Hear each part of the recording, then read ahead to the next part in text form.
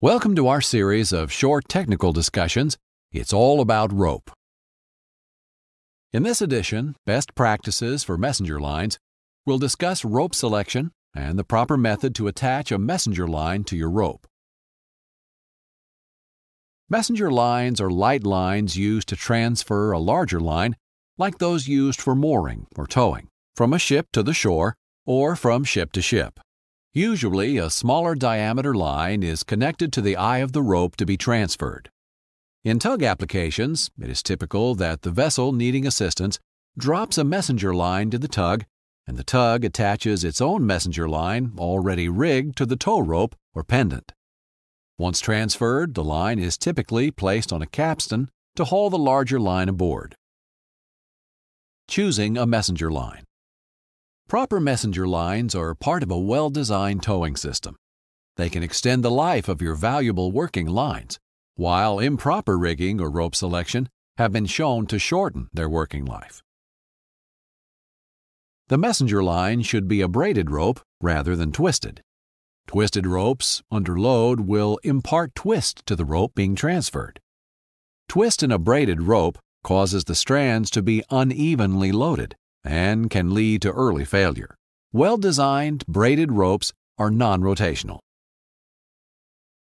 Messenger lines are handled both by hand and on capstans. Choose a rope with good hand, meaning it is flexible and easy to handle, holds knots well, and has good grip for use on capstans. Attaching the messenger to the tow rope. The attachment of the messenger to the eye is critical. Samson has identified the attachment as a potential failure point for your towing system.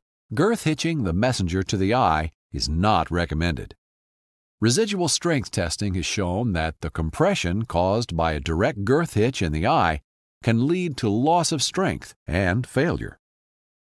Over time, this compression can lead to internal abrasion and fiber fusing.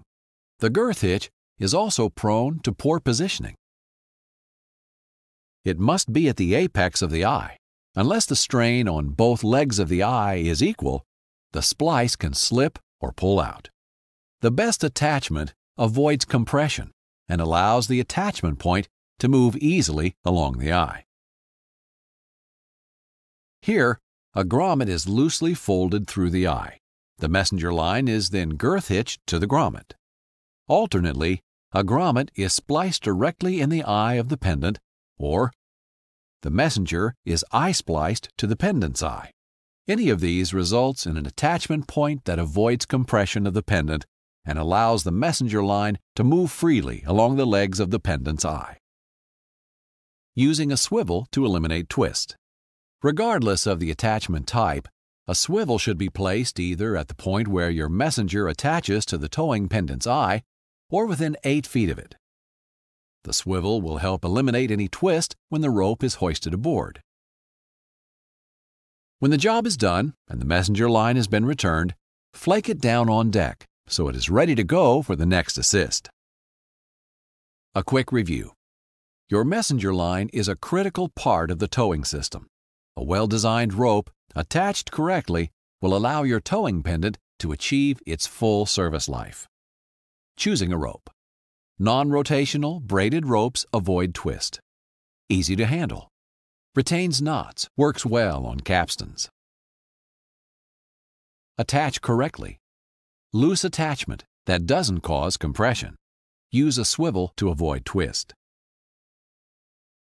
If you'd like to know more about using synthetic ropes as messenger lines, visit the Samson website at www.samsonrope.com.